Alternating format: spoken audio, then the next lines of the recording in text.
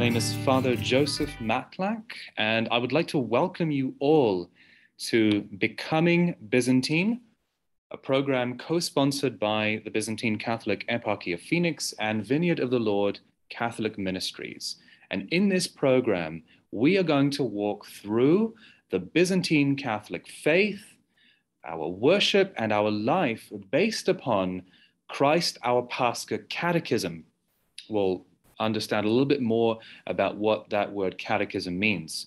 But in this first session, I'm going to talk about the faith of the church, and I'm going to just give you a very basic introduction to the Byzantine Catechumenate.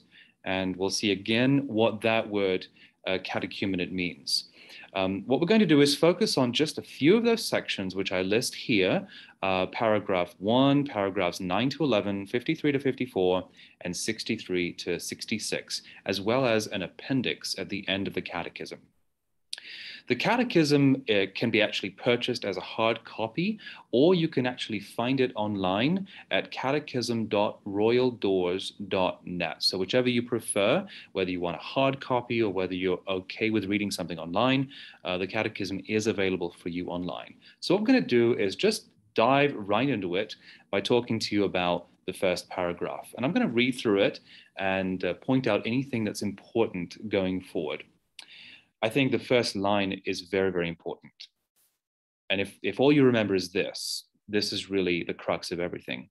The source of Christian life is faith in the risen Christ. So St. Paul says this in the New Testament when he's presenting his faith to all people. He's writing to believers, but it's also valid for all of those looking in to believers to understand what really makes them continue in this life of faith. Well, really, it's the risen Christ. St. Paul teaches, if Christ has not risen, then everything else makes no sense. Really, the fact that Christ has risen from the dead gives us credence, gives us the hope, gives us the drive to do everything that we do and to live this life. And that's especially true in this day and age in our culture, which is beginning to reject a lot of what we believe and a lot of the foundations that we have as Christians and in a Christian society or in Christendom. But if Christ has risen from the dead, then everything revolves around that. If Christ has risen from the dead, he has conquered everything. And that means that we have hope. We have hope that there is a resurrection for us as well, because we belong now to Christ. We are a member of his family. And so the catechism goes on. Now, this faith in the risen Christ, was formulated by the church in what's called the Nicene Creed, also known as the Niceno-Constantinopolitan symbol of faith.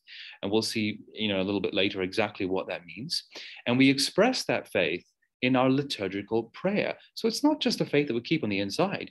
We actually express it in prayer. And through that prayer, we actually become partakers of a new life in Christ. So prayer isn't just something that we do begrudgingly. Prayer isn't just something that we do because we have to.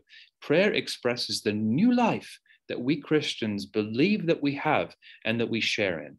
And then this new life allows us to grow because we participate, we work out in spirit and in our moral efforts all of the implications behind that life in Christ. And so the catechism goes on and says that the symbol of faith, which summarizes our faith, goes together with one of, you can say the highest form of expression of that prayer, which is the liturgy, the Eucharistic liturgy, perhaps the main prayer of which is what's called the anaphora of Saint Basil the Great. And again, we'll see a little bit more about what that means. And so the catechism points out that these things, these sources of our faith, are going to be the basis for how the catechism will actually proceed. It could have done it in a number of ways, but it chose very specifically to talk about the risen Christ is the center of everything. And our faith is summarized in the creed, the prayer, the I believe prayer. And then it's also summarized in the liturgy, the sacred liturgy, the prayer that we sing and we celebrate as a community, and as a community that has been redeemed, that lives in the risen Christ now. Okay, so that's the basis of the catechism. So as you go through, just keep that in mind. And so in paragraph 9, this is how the catechism is going to be divided. Okay, so it's going to talk about the faith of the church. So it's going to talk a little bit about our beliefs. It's going to summarize our beliefs, and then sometimes it's going to go into great detail. So what we believe and why we believe it. It's going to expound upon that a little bit. The second part is the prayer of the church. So as we saw already, what we believe and why we believe it gets expressed in our prayers. We don't pray something that we don't believe in. There's not a disconnect there. There is a complete connection. And then at the end, the third section is the life of the church. Okay, so it's how we basically live all of those mysteries out. So what we believe and why we believe it, and expressed in our prayer, and also expressed in our lives. And paragraph 9 here says that division reflects the very essence of Christian salvation. So this is how God has worked in and through us with his people. Firstly, he reveals himself to us. He teaches us about himself and also about who we are. And he develops that over time, guided by his church. Secondly, that belief is lived out in two ways. Firstly, in our prayer, and then in our moral lives, in our living out, because again, we belong to an incarnate, which is a lived faith, an experienced faith, something that's made real in our lives. It's not simply a philosophy, but it's something that we do on a day-to-day basis. And this is what the church professes, and this is what we're going to see going forward, especially in this overview. So in the first section we saw here, really it's what Christ accomplished, his Passover, his rising from the dead. That's the ground of everything that we believe in. And then, of course, the symbol of faith just expounds upon that based on what God has revealed to us. And in the second part, the liturgical expression of the faith. So Christ, who tells us to do what he asks us to do. So it's not simply something that we believe, it's something that we live daily, weekly, and yearly. And what we do in the church, the Byzantine tradition will actually call the holy mysteries. It's the mysteries that we live. And it's actually sounds like something that we don't understand, but what it really is it's something that we grasp ever more deeply. The more we do it, the more beautiful and profound and deep it will seem to us.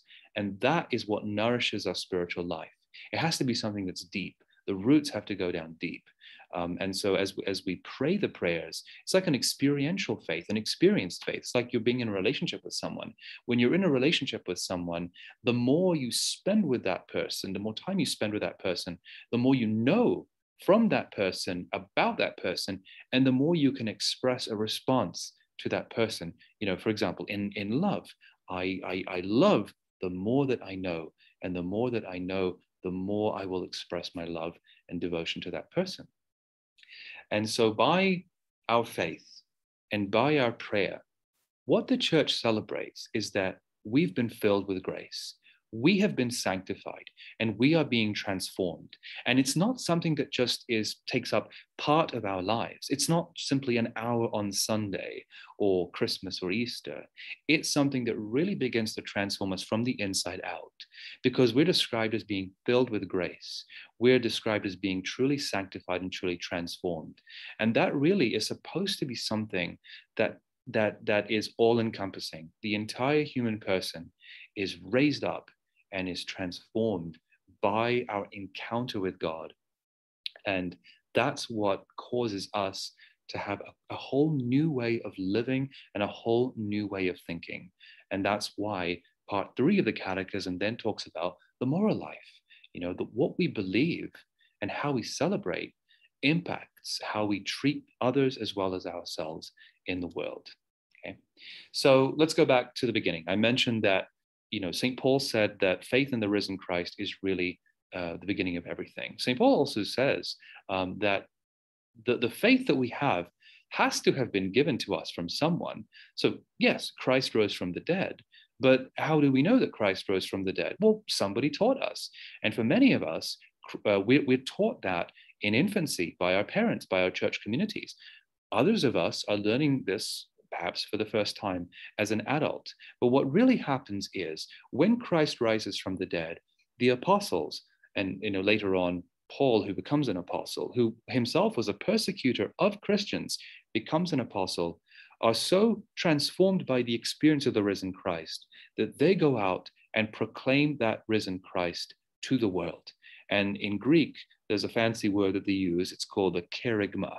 So the kerygma is that initial proclamation of the risen Christ. And eventually from that, as we go deeper in understanding and deeper in teaching the truths of the faith, what we have is what's called catechesis. And again, it's another Greek word. So kerygma is the proclamation of the basic event. Christ was incarnate. Christ died and rose for our salvation. And that reality is really lived in the community that he formed, which is the church. So really, it's that first call. So maybe some of you here are hearing that call for the very first time, that Christ has done this for you. And for you, just as much and just as really as he did it 2,000 years ago. And he's calling you to believe in him. Perhaps he's calling you to convert to him. Perhaps he's calling you to follow him, just like he did with those first disciples. But for others, we've already come into the church, come into the community, and our faith might need to be deepened. And really, the secret is it's the case for all of us. Our faith can always be deepened. So whether we're at the level of kerygma or we're at the level of catechesis, where we're making our faith deeper, more profound, the fact of the matter is the same mystery applies to all of us. It really applies to all of us. And that when we live that out, when we become one with that, when that permeates our life, we profess it. We profess it before the nations. It causes it's like a surge welling up within us. St. Paul even one point describes it, woe to me if I do not preach. That in essence, he's taking the joy that's in him, the joy that's making him proclaim his faith. So catechesis, for those of you who are already initiated, is just exploring your faith a little bit deeper. And the kerygma is for those of you who are coming to the faith for the first time. And also there's a third, a fancy word, mystagogy. What that basically means is those people who are receiving the mysteries or receiving the sacraments, who are deepening their understanding of what they just went through. Okay, so really it's all encompassing. And if you look in the scriptures, you'll see examples of this everywhere. But really the goal of it all, okay, is what the catechism teaches here. It's to teach and to form people in faith, but not just a heady faith, not just an intellectual faith. It's teaching people to really have communion, fellowship with Christ and his community, okay? So it's not something that we do privately in our rooms. Anyone can do anything in theory in that way. But how Christ decided to save us was in communion with him and with his church. And so it's going to be something that will really apply to everyone and to every aspect of everyone's life. It's not something that you can fit into a box over an hour in the week. So let's go back to the beginning and see how the church understood catechesis throughout the ages. Well, firstly, it was focused on mostly adults, and there were three stages. There was what's called the catechumenate, which was where people learned about the faith. There was the illumination, which is another way of saying I'm coming out of the darkness and into the light.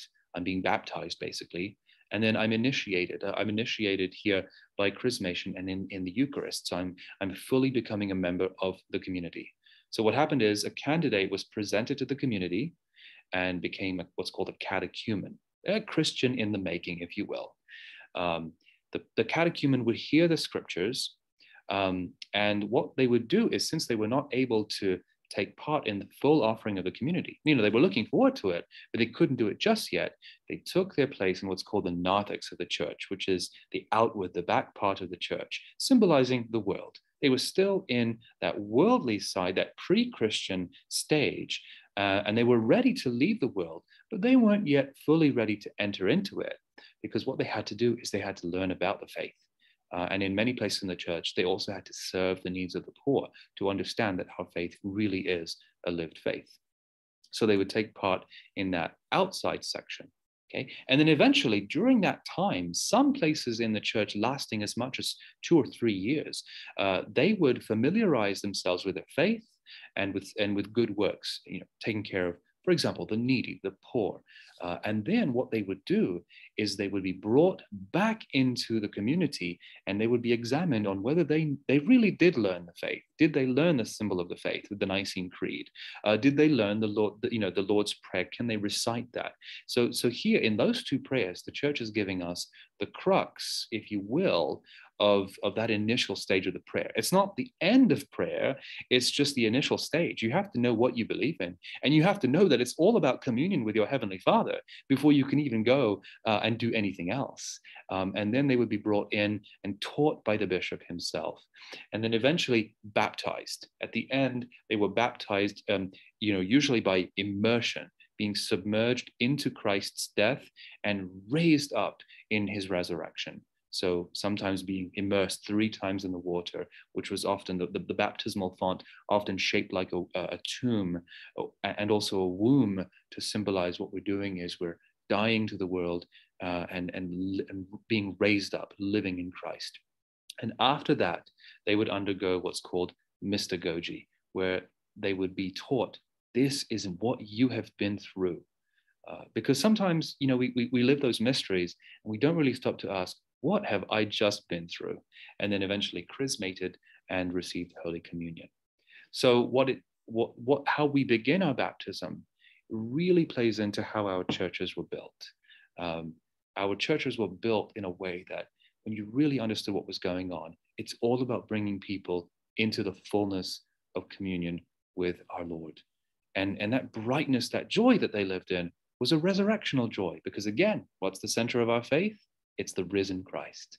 So it was something that was especially done in and around the time of Pascha, which is called now Easter in Western, English-speaking Western culture. The garments that those people were clothed in symbolize the fact that they live now a new risen Christ, cleansed, purified, and they rejoice. They rejoice that one day they will rise with Christ.